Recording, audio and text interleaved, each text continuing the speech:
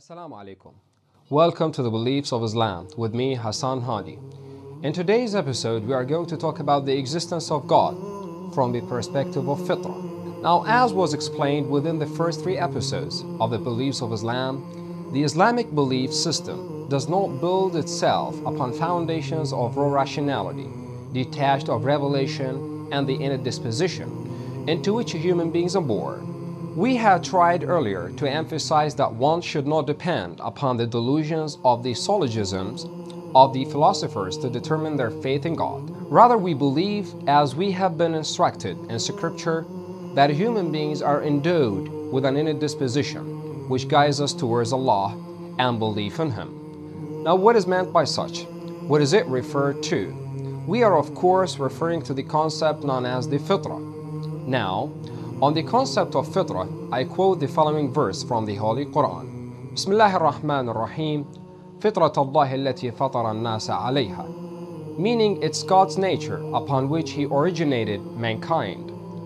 The fitrah is the natural disposition in which human beings are created, and it entails a natural belief in the concept of God, which in turn allows us to recognize true revelation when it's presented to us.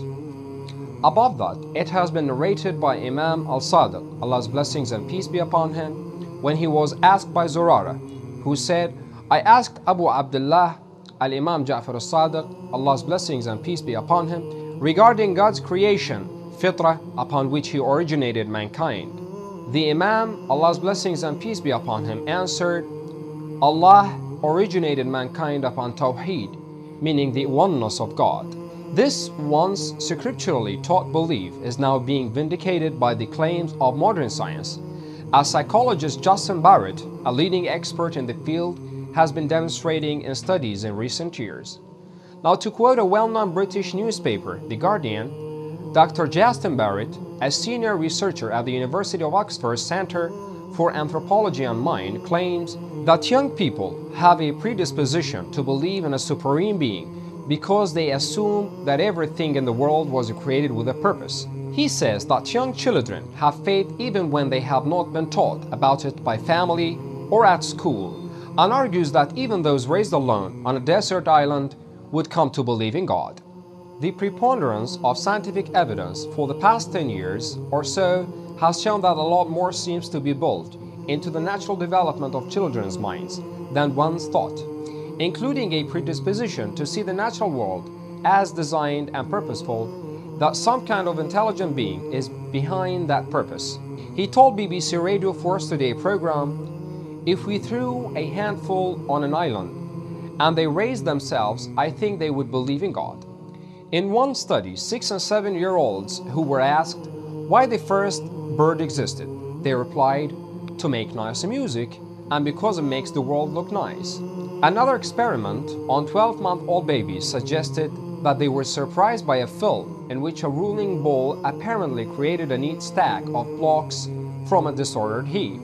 Dr. Barry said there is evidence that even by the age of 4, children understand that although some objects are made by humans, the natural development is different.